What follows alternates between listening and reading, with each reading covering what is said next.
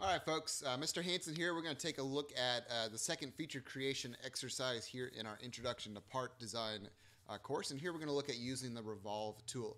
The Revolve tool is super handy anytime we're trying to create something with circular symmetry. So for example, the part that we're going to create is this, let's see, wheel-shaped thing. And then obviously it looks like a circle. Now, we could create this using a couple different extrudes. It would take 2-3 extrudes to create this piece. It's going to be a little bit quicker to do it with the Revolve tool. So here I've got a new sketch, and I've got my sketch on the right plane, so I'm all set up to try this exercise. So I'm just going to walk through this real quick. And what we're going to start with is just some construction lines. So I'm going to hit L on my keyboard for the line tool. I'm going to click Q to make those construction lines, and I'm just going to draw a horizontal line. Now, it's always good practice to keep things centered at the origin, so the easiest way to do this is to use the midpoint tool. So if you look on the right side of your toolbar, you should see a tool that says midpoint. And I'm going to click the line, click the point, and that's going to adjust things so that it's centered. Let me draw one more construction line going up. There we go.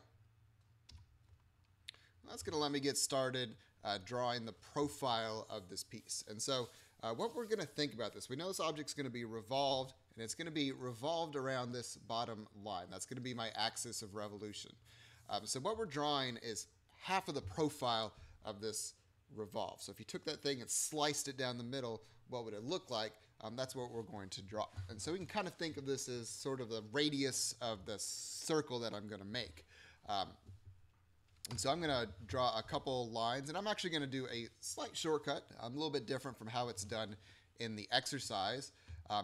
What I'm going to do is I'm going to only draw half of this eye-shaped profile here.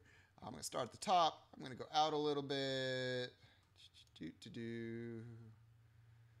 down. Now, let me go out a little more. I think this is actually way too big, but we'll be all right. We'll get it figured out. So I'm going to go out. I'm going to go down, making sure these lines are snapped to the horizontal. And all the lines in this profile should be snapped to the horizontal or vertical, except for this one right here, which needs to be at a slight downward angle. So I'm just going to make that. This one should, again, make sure this one's snapped horizontally. Go out. And it's okay if this doesn't look exactly like it does in the exercise. We're still got to add dimensions and size things up a little bit. Now this is half the profile. I know that this particular design needs to be symmetric around this center line.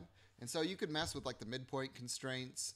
But what I'm going to do is use the mirror tool. It's up in the top toolbar.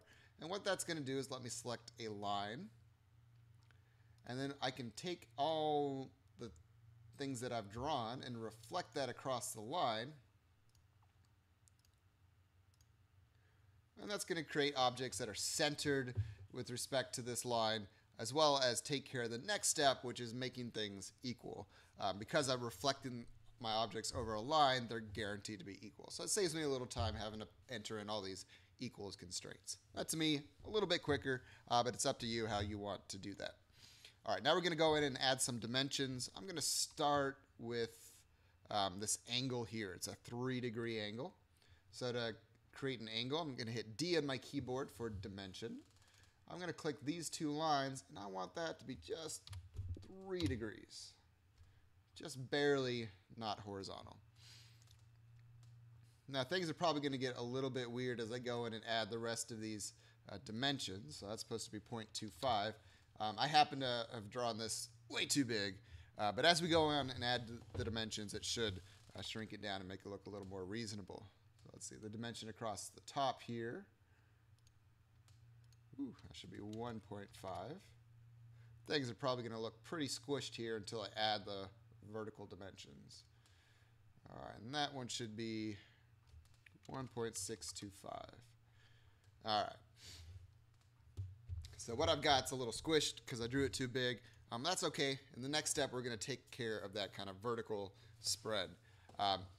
So what we're doing here because the shape has rotational symmetry. What I'm essentially got on the screen is like the radius of what I'm going to rotate.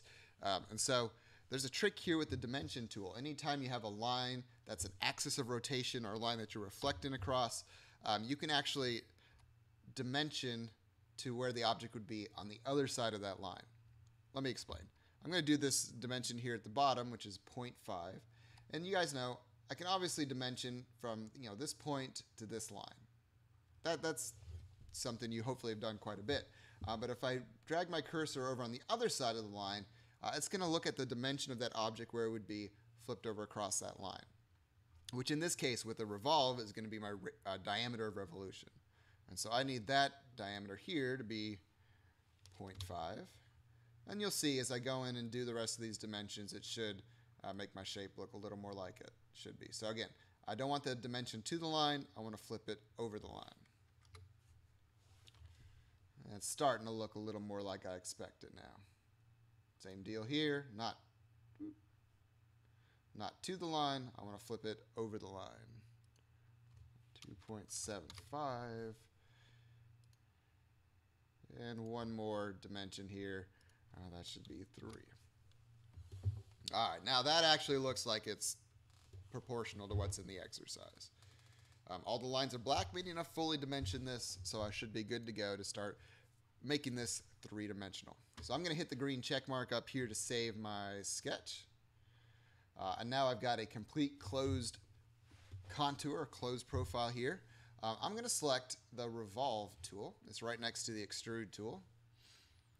That's the profile that I've selected.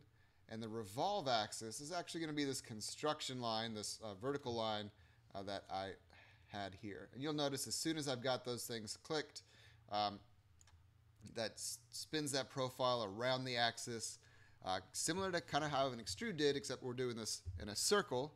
And I've created something that's got circular symmetry. And you can control how much of a revolution this is. So you can like do it, just a little bit. So it's like a 30-degree or 45-degree or 90-degree angle. Obviously, if you want a full 360, that's going to be a full rotation. And that's going to create my object here. So one more thing with this exercise, it asks you to play around with the appearance. And you'll notice once I've do an extrude or do a revolve or use one of my 3D features, it's going to create a solid part. And you'll see the parts populating down here in the parts list.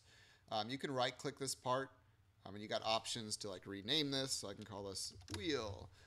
You've also got options to change properties. And so that'll let you add information if you're trying to manage this in a professional setting.